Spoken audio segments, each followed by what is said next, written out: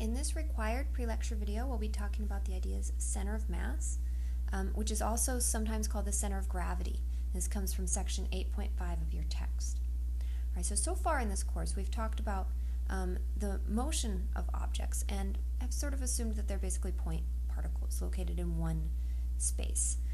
However, we know that a lot of things actually have a dimension associated with them, or there might be a system of particles.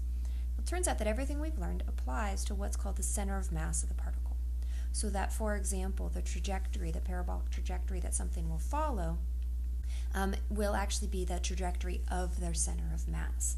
So even as, say, a basketball player leaps through the air and changes his body position, the actual center of mass of that person will follow a nice parabolic trajectory. Okay, so we can say that either a system of particles or an object or a person with some dimension will move along a path described by the location of its center of mass.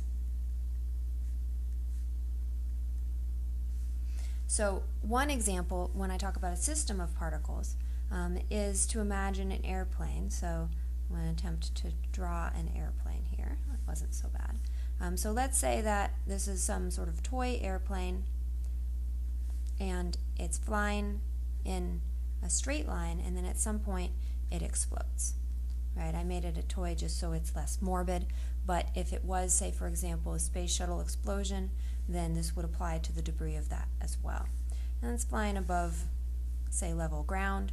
When you have the explosion, then it basically at that point, its engine shut off, it would be in free fall. There would be a parabolic trajectory of the center of mass of all of that debris. So this would then be the parabolic trajectory of the center of mass, so that all of the debris would then be scattered appropriately around that terminal point for this parabolic trajectory. So that's an example of how this idea can apply to a system of particles. But like I said, objects with some dimension to them, it would also apply in that case. So we can actually calculate the location of the center of mass. And so we can say mathematically, we can determine the location of the center of mass by writing down the coordinates for where it would be located. So let's say, for example, we have some mass over here in this quadrant, and then a second, say, smaller mass over here in this other quadrant. And so we'll call this one M1 and this one M2. And now the center of mass, first of all, you would know it would expect to lie along the line that sort of joins them if there's just these two particles. And you'd expect it to be a little bit closer to the heavier one. So you'd have here then some location, say, for your center of mass. So we can then write down the coordinates for each particle. So this one here would be the x coordinate, x2, and this would be y2, right? That's just our position vectors. This would be x1, and this would be y1. And we start relative to the origin, 0, 0. And our end goal is to find the x position of the center of mass, which we'll call x sub cm, and the y position of the center of mass. And so we can actually write down the formula for that, where the x position of the center of mass is actually defined to be m1 times x1, so this mass times its position vector, plus m2 times x2 divided by the total mass, m1 plus m2.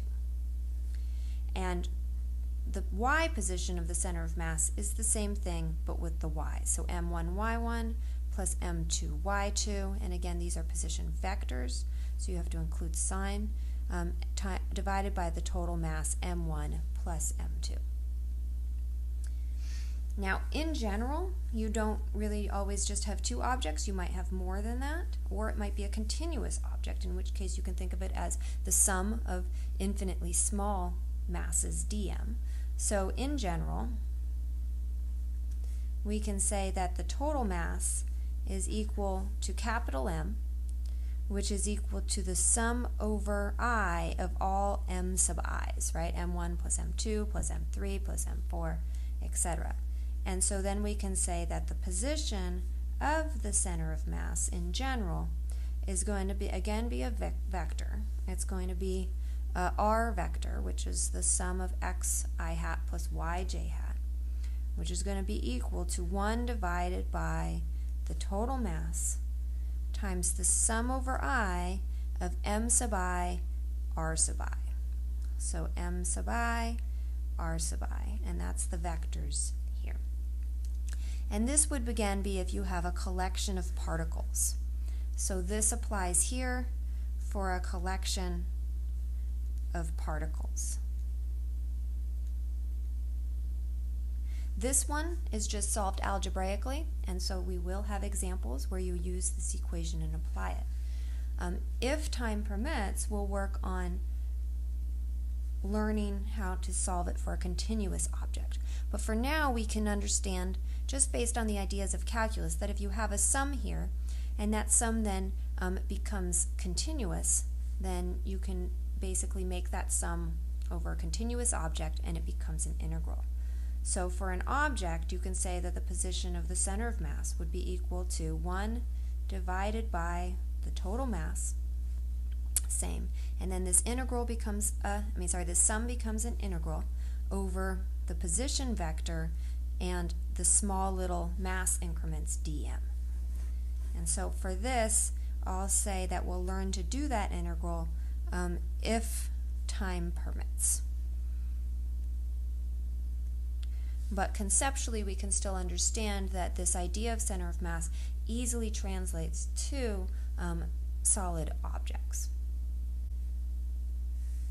Okay, so in this second part of this required pre-lecture video, we're going to introduce some of the terminology that we'll use in rotational motion. This is selected topics from sections 9.1 through 9.3 of your textbook. So far, everything has been translational motion. So everything we've talked about so far in this course is what we call translational motion. And what we mean by that is translational motion is where the center of mass of the object moves in space. So translational motion is motion of the center of mass. But we can also have an object that isn't moving its center of mass through space, but is simply rotating around an axis through its center of mass. And in that case, then we would have rotational motion, and we have to now learn how to apply our ideas to that. So for rotational motion, we can imagine, say we have a disk that's rotating, and there'd be some center to it, and say that there's some point on this disk that we'll just put here. And as this disk spins, right, it's going to travel some arc length here. So this distance s is the distance that the point travels as the disk spins through an angle theta. So let's mark theta here. And as the disk spun through an angle theta, this point moved a distance s. So the distance that is traveled as this one point spins through some angle theta, where theta now, remember, is going to be in radians, then this distance s is actually going to be equal to r, which is the distance from the center to the point, times theta. So hopefully that's something that you've seen before. It's a refresher of the basic geometry of the circle. It makes sense, right, that if you go through 2 pi, then the circumference of that circle is 2 pi r. And so this then is just the small portion of that circumference, depending on what theta is, again in radians. Okay, so we can then talk about, this is the distance traveled, and so you can imagine that one point is basically undergoing translational motion. And so some things that we talk about make sense, but more commonly, you want to come up with something that's true for every point on the disk and not just specific to that one, because one that's further out would have traveled a farther distance in that same amount of time. So now we can actually talk about what are going to be called your angular displacement, your angular speed. I'm going to write down all the terms and then I'll define them. So your angular displacement, your angular speed, and your angular acceleration. These are sometimes called rotational displacement, rotational speed, and rotational acceleration. Angular and rotational are sometimes used interchangeably. So angular displacement here would be how far it has gone in terms of its angle, right? So displacement before was delta x, now it's going to be delta theta. So the angular displacement is defined as some theta final minus some theta initial, and again, this is used in radians. The angular speed is not, what's its distance traveled divided by the time, but instead it's going to be the rate change of the angular displacement, right? Before we had that translational velocity was delta x over time. So it makes sense that we would have angular speed would be then d theta dt, how quickly that angle is changing. And that's going to be defined as omega, so not a w, but that's a omega, and that's going to be in radians per second. And you can then have an average omega, an average angular speed, which would be equal to your angular displacement divided by time. And then lastly, the angular acceleration is going to be given by alpha, and that's going to be, as you might expect, d omega dt. So the rate change of the angular speed, or the angular velocity specifically. And the unit for this would then be radians per second squared, just like meters per second squared, but now we're talking about angular displacement.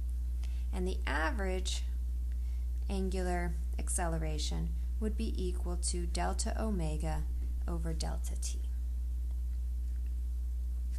Now, again, it's important to point out that these are going to be the same for all points on some rigid disk, right? So this is independent of where it is located. So these terminologies and these ways of describing this rotation of the disk apply to the entire disk. The disk has, some speed and acceleration and displacement in some given time. Now, on the other hand, when we start writing down the translational quantities for a specific point, we'll see that it will depend on this r value. All right, so you have all of these ideas for displacement, speed, and acceleration, and we had our kinematics equations for translational motion. So we want to recall that for a constant acceleration, we had the kinematics equations for now what we call translational motion.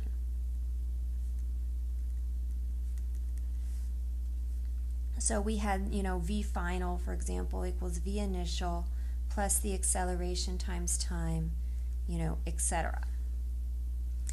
But it turns out that you make these same assumptions, and without going through the derivations of all, you can have your kinematics equations for rotational motion.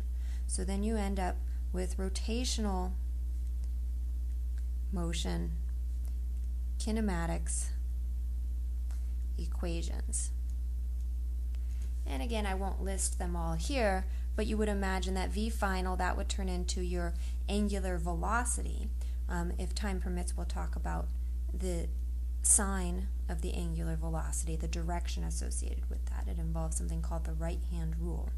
But for now, you can say, well, you have your translational velocity. That would be your angular velocity, omega. So omega final equals omega initial plus, instead of your translational acceleration, your angular acceleration, and then times time, because time is just time regardless of what, whether you're talking about translational or rotational motion. So you have then this set of equations that you can then use for problem solving when appropriate.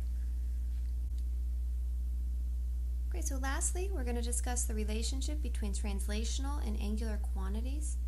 So I've redrawn the picture here where we have a point that's some distance r from the center, and then the disk spins some angle theta. So we have already decided that the arc length there of S is going to be equal to r times theta. Again, I'll emphasize it in radians. And so we can then talk about the speed v is going to be equal to ds dt, right? The rate change of that position. And so that's going to be equal to d dt of r theta. So the r for some point is going to be constant, so that's going to be equal to r times d theta dt, and remember d theta dt is just omega, so that's equal to r times omega. So we can then go through this for each value, and you can fairly easily derive the relationship between the actual translational quantities, which we've learned before, and then their rotational counterparts. And so we end up with some key equations. So the translational speed, which I'll call v sub t, and then put this notation to include the rotational speed, is going to be equal to r times omega. The translational acceleration is going to be equal to r times alpha. And then we even have this idea of our centripetal acceleration, right? Remember that the centripetal acceleration was equal to the translational speed, v squared over r, and now I'm just putting the subscript t to keep them clear from each other. And so that's now equal to r omega squared divided by r. So this equals r omega squared. And so these equations are very useful, as we'll see, and we'll come back to them here and there in problem solving, because you have a direct translation between, say, a point on a rotating object and what's happening in terms of its center of mass, its translational motion, and what's happening in its angular motion. All right, that concludes our pre-lecture video. If you have any questions, let me know.